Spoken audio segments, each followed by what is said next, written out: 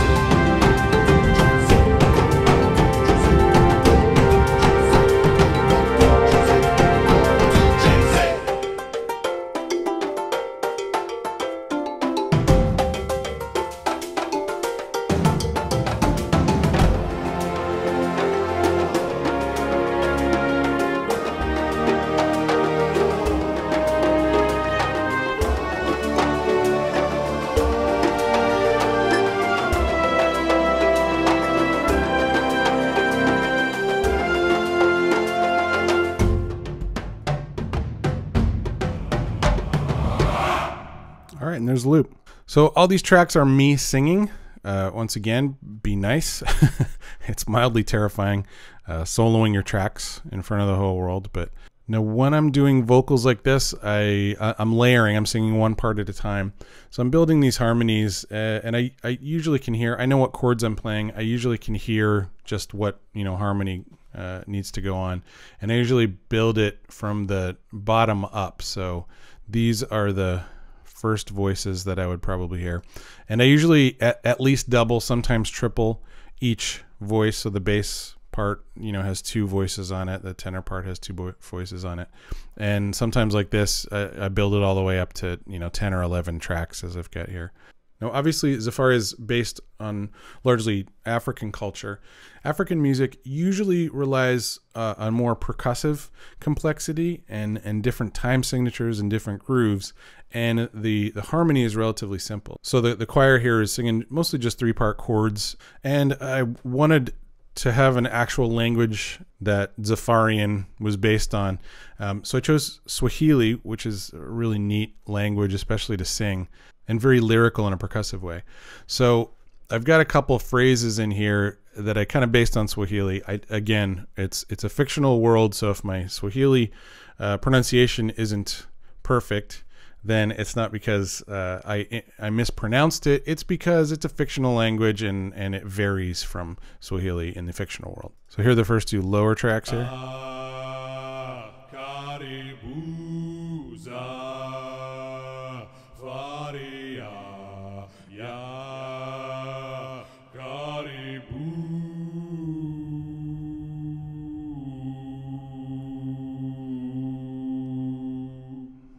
Yeah, drifting flat there.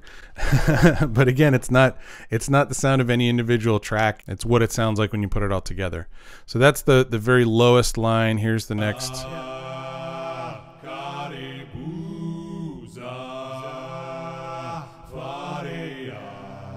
Yeah, next voices.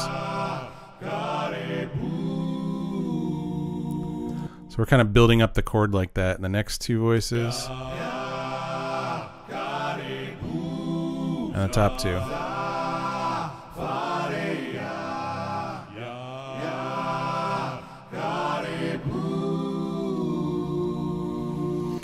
You know, writing for a choir is something I don't get to do an awful lot. And I really do enjoy singing and kind of building up these parts and hearing something kind of pop out that wasn't there before. So what they're saying here is Ya Caribou Zafaria. Caribou means welcome. So this being kind of the hub piece to Zafaria, I felt that was pretty appropriate.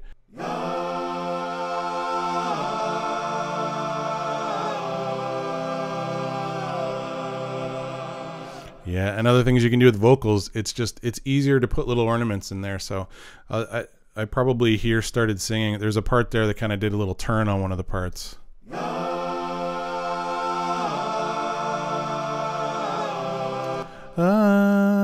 The lyrics here are Tucheze Ngoma, which it's taken from a Swahili phrase that means hang my hips and dance. It's just another little phrase to kind of get into the spirit of, you know, starting this, you know, to start exploring here.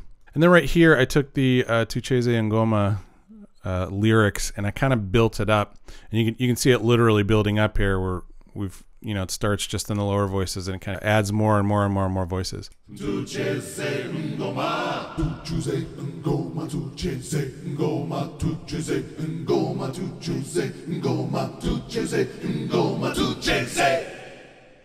This is a technique that I really like doing. It's singing a rhythmic phrase across the bar lines. You can actually see here that most of this tune is in 7/8, which means it's based on bars of 7 beats. 1, 2, 3, 4, 5, 6, 7. 1, 2, 3, 4, 5, 6, 7. So this rhythmic phrase, Tucheze Ngoma, only takes this much time to say. Right? And then we start saying it again right here. So this is the whole bar, but it only takes us this much of it to finish saying, and then we start the new phrase over here and it only takes us to here. So it's constantly where the rhythm of the lyrics is constantly shifting in the bar.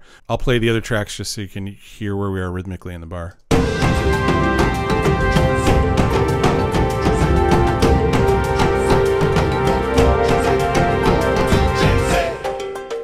So that's a lot about my approach to the vocal stuff. I'm using a relatively famous African instrument called a kalimba. There's a lot of different names for it. Some people call it a thumb piano, but these little tines, these, you know, pieces of metal, you pluck them, and it can be with your thumbs, but it can also be with other fingers. It's a pretty unique instrument. To my knowledge, there's not a lot of analogs in the music of different cultures, but it's got a very nice plucky metallophone kind of sound.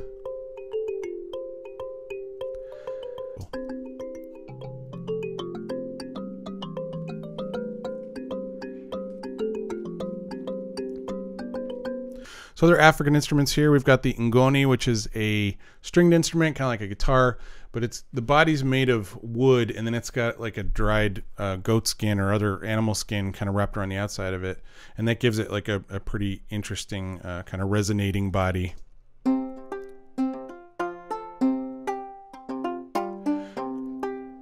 Kind of a twangy harp with less sustain. There's also the kora, which is relatively similar in sound to the ngoni. It's the same kind of idea. It's a, you know, long stick neck, although the body's a little less oblong and more round, and there's a bridge that kind of pops strings off the resonating body there. So it's got a little more of a sustained sound. And they're both playing there. Just like the choir, a lot of the approach that I took to this was more about a group of people playing together, not just, you know, one solo instrument usually.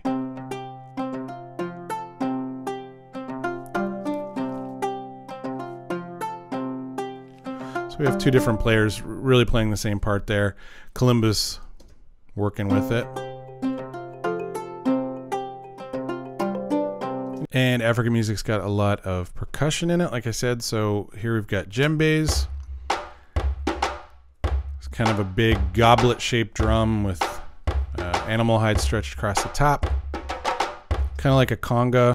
We've also got Ewe drums, which I believe is actually more of a style of playing, or it's, you know, from a particular area of the country rather than a particular instrument. The patch that I used, that's what I called Ewe drum ensemble. So I don't know what the individual instruments in this track are called.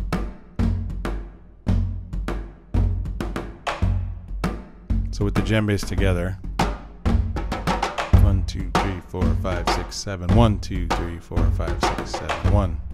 Very common in folk music just to have, you know, there is a part that everybody's playing, but then, you know, you make your own style a little bit by adding your own ornamentation and your own style there. I have this other instrument. I think it's called a genkokwe. I think that's how you pronounce it. It's kind of like a couple cowbells or agogos.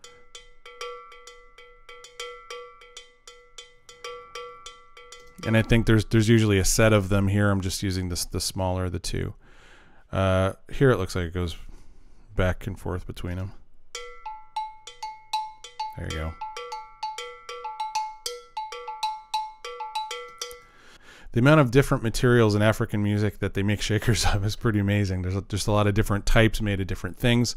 These are from an instrument called an aksatse, which is usually a gourd and it kind of covered in a net that have shells on them. And when you kind of shake that around and scrape it around, you get a little different, you get some different tones in there.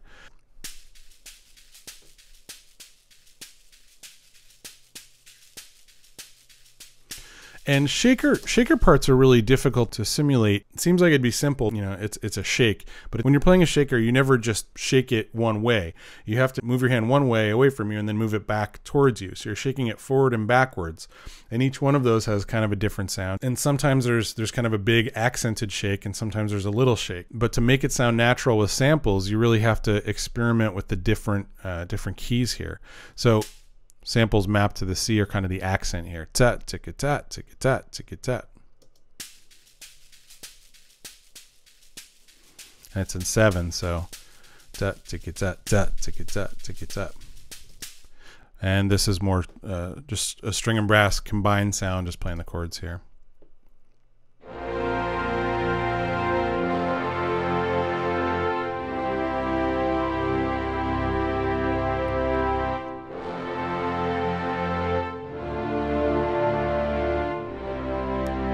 Relatively simple harmony there. I was really trying to let the African instruments and the choir do most of the heavy lifting here and only use the orchestral instruments here to kind of tie it into the Wizard 101 world.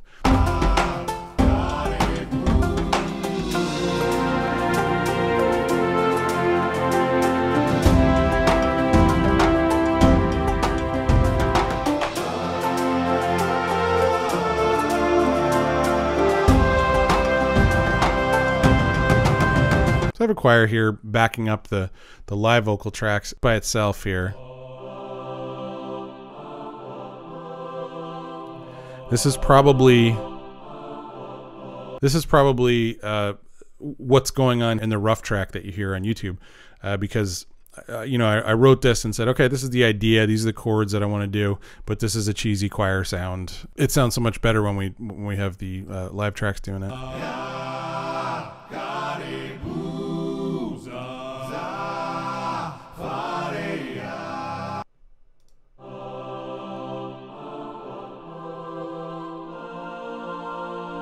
So fake. Here at the end, these chords are a little more complicated, a little more kind of Wizard 101 element and less of the African influence.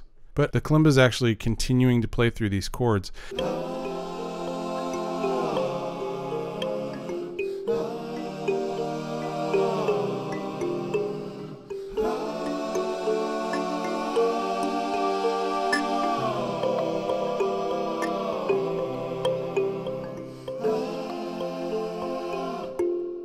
So what I'm finding interesting listening back to this is there's a lot of notes that don't necessarily conform to the chords that are going on. One of the interesting things about the kalimba, it doesn't use the Western chromatic scale that we normally use. So it might not actually be able to play all the notes in the chord. The beginning of this part that I played doesn't actually conform to the chord change here. And I think that actually makes it sound more convincing, because maybe they didn't have that note, so they had to stick with this line here, which kind of sounds a little bit off in the harmony, but it just makes it sound a little more convincing, I think.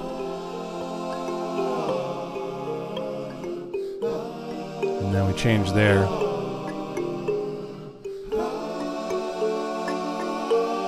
And there's a couple kind of notes in here as the player is probably trying to figure out, you know, exactly how to reflect these chord changes when he doesn't have the third of the scale or the tonic or whatever. That's it for this video. Feel free to leave a like and leave a comment. Let me know what else you want to see, or, you know, hey, if there's something else you want me to do in a different video series, let me know. I'll be happy to try and provide that. All right, thanks everybody. Bye.